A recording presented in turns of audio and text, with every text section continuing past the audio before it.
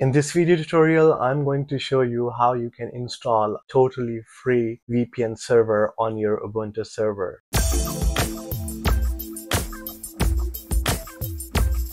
Hello and welcome back to my channel. So in one of my previous video, I showed you guys how you can install VPN server, and that was OpenVPN access server. So that is one of the VPN server what you can access in the web portal. But this one is going to be using with the command line. But let me tell you the differences. So the OpenVPN, that is paid, and you can consider that is like most secure. If you're working in a business, you should prefer using OpenVPN, but that is not free.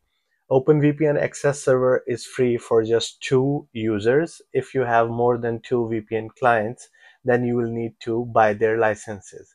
But in this PPTP point-to-point tunneling protocol VPN server, there is no limitation. You can create as many users, as many clients as you want, and it's totally free and open source. So if you guys want to learn how we can install VPN server and create users, you are at the right place. So let's jump to the computer screen. All right, for the installation of PPTP server, I'm going to use this Ubuntu server 22.04.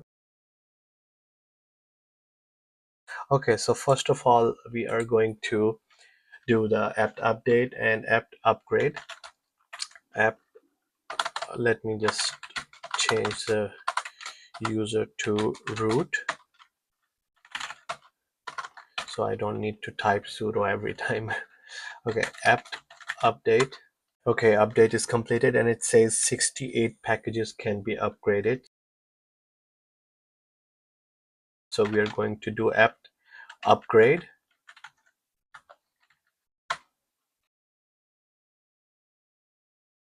Okay, step number 3. Now we are going to install PPTP server. For that, the command is apt install pptpd.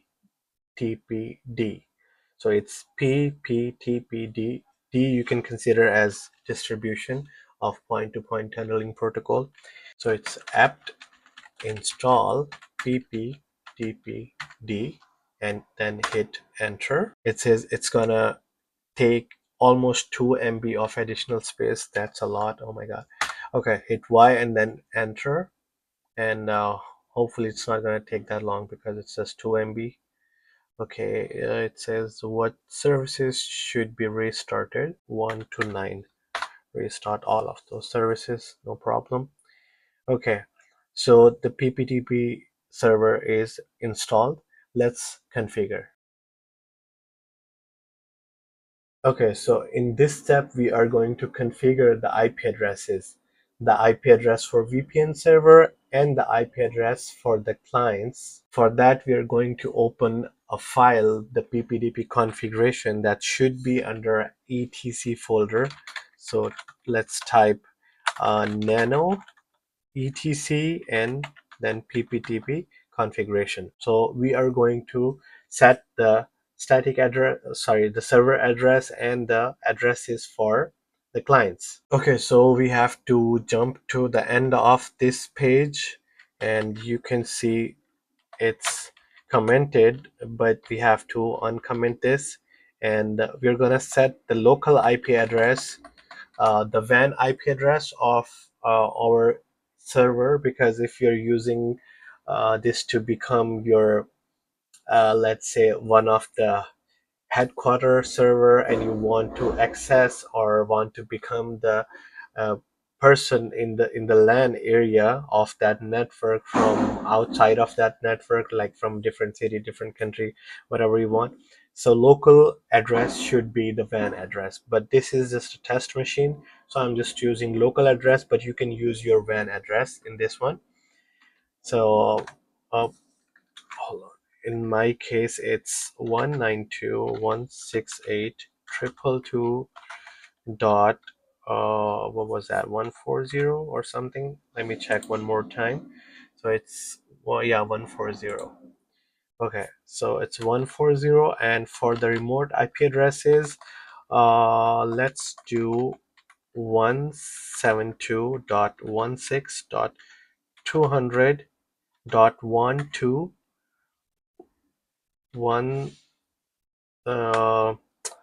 let's say 100 IPs, 1 to 101 we can say, or just 99 IPs. That's gonna be, so IPs will be assigned from 172.168.200.1 and until .100.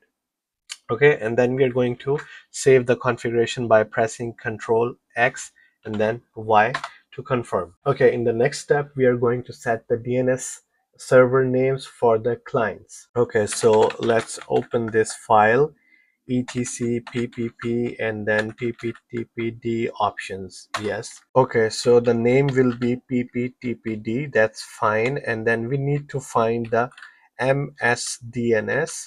Okay, so here it is, msdns.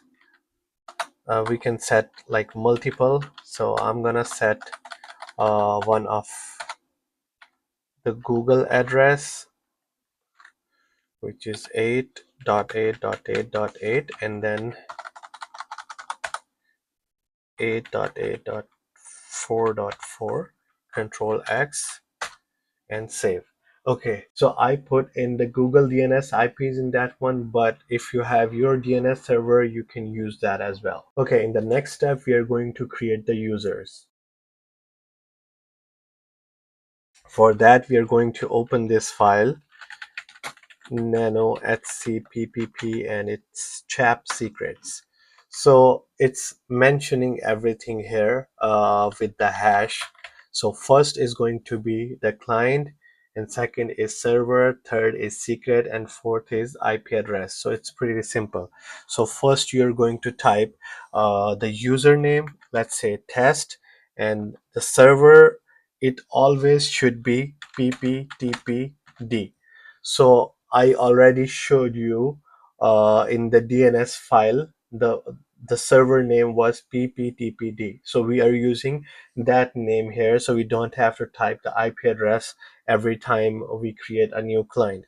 So you can type this, and then the secret you can set whatever. So I'm just doing test and test 1 2 3 4, and then you press tab, and then for the IP address you're going to type the static. So here we have two options. Either we can assign a static IP address for specific user here, or we can type static. That means it's going to be assigned from the VPN server itself. So what we set in the IP settings, so that was 172.168.200.1 and until .100. So it could be anything, it could be 1, 2, or 100. And also I'm going to create another, let's say Talha 1234 pptpd, and then I'm going to set the password same as this one. And here I'm doing one thing. I'm going to set a static IP address. So let's say 172.168.100.100. So it's a different IP address than that pool, because that one was 172.168.200 dot something whatever, but for this one it should be 100.100 every time when I connect this user Talha1234. Okay, so I'm just going to save this configuration. Okay, in the next step we are going to configure the firewall to allow the internet access to the VPN clients, and for that we are going to open a file, nano and that's called sysctl.conf, and then we are going to uncomment a line where it says net.ipv4 IP forward one, I think this one. So you can see uncomment the next line to enable packet forwarding for IPv4. So by doing this, we are allowing the users which are going to be connected to this VPN server so they can use the internet. And then we are going to save this file, and then we are going to apply the changes by typing sysctl space -p Okay, so you can see it says net IPv4 IP forward is 1. That means we are good until here. Okay, in the next step, we are going to set the rules for the VPN clients so they can be masqueraded from the PPTP server in the Ubuntu server. And I will paste all the commands in the description of this video.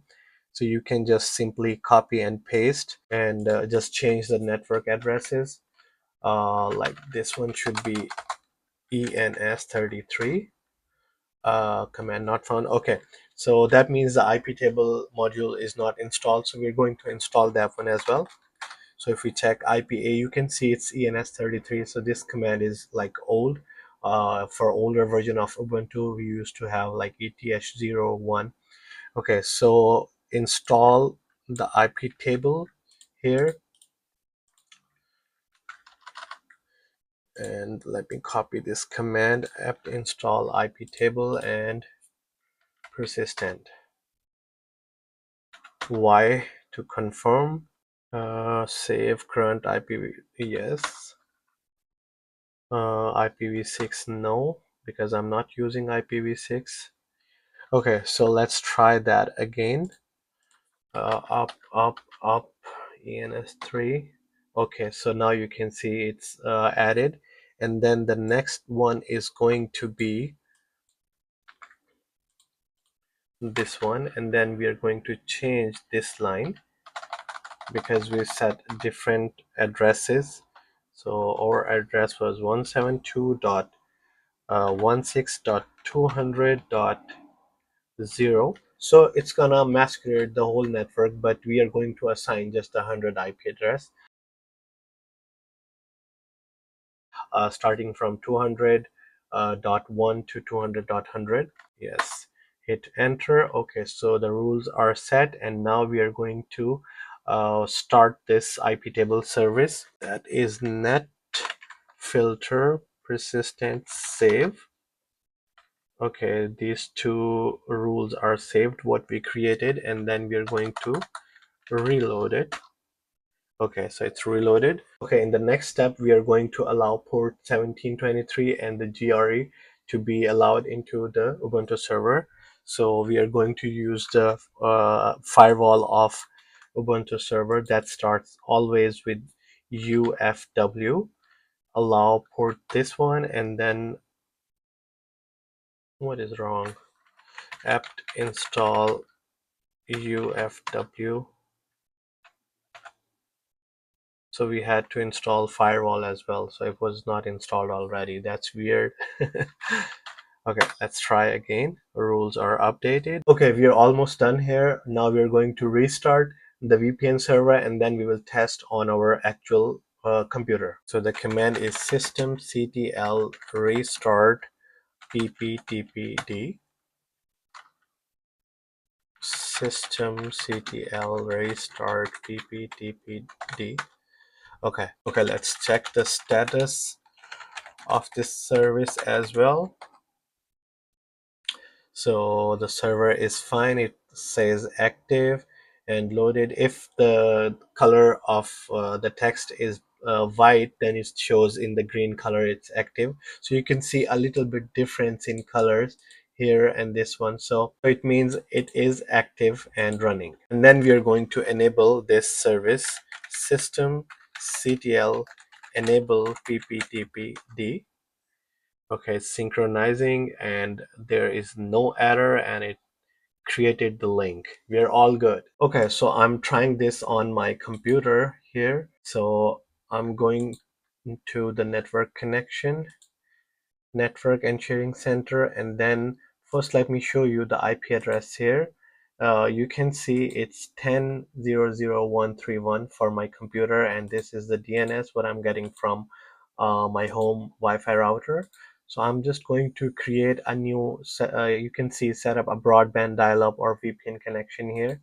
So I'm going to click on this one. So first one is for the dial-up connection, second one is for the router, and the third one is going to be for the VPN. Okay, so it says use my internet connection. So in this case, it will be connect using the virtual private network connection through the internet, or it's going to be connect directly to the phone number without going to the internet. So these are the two options, but I never used this one, the one with the phone number, so I'm going to use the first one. Okay, so the internet address, that was 192.168 222.140, and we can give it any name like test PPTP VPN, and then I'm gonna create this one. Okay, so it's created. Now every time I will connect, it will just go directly to the to this server. So we can check one more time. IP address is 192.168.222.140.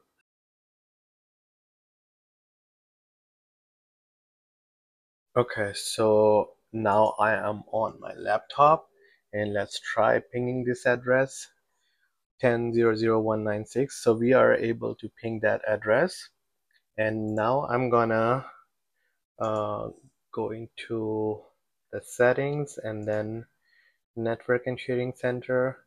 And then I will create a new VPN connection and try from this computer.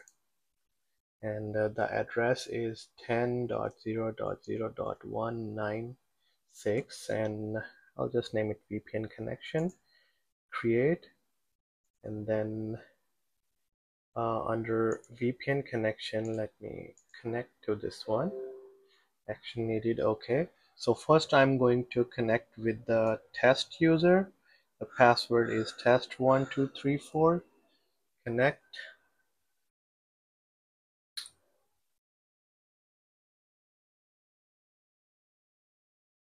Okay, so it's almost connected. VPN connection, and let me show you the IP address here. For the test one, first you can see it's 172.16.200.1, the series we assigned. And now I'm going to disconnect this user, and then I will connect the other one, which was Talha1234, and I think it saved the credentials. So let's just create a new connection. It's okay. Create a new connection.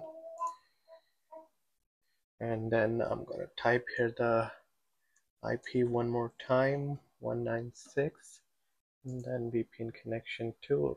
It's created. So let's try that one with the second user. That was TALHA1234, and password was the same, and then OK. And it should have a 100.100 IP address as we mentioned in the configuration. It's completing the connection. All right, it's connected, the VPN connection 2. Let's go to the settings. Okay, so here you can see it's 172.16.100.100. So that means our VPN service is working perfect.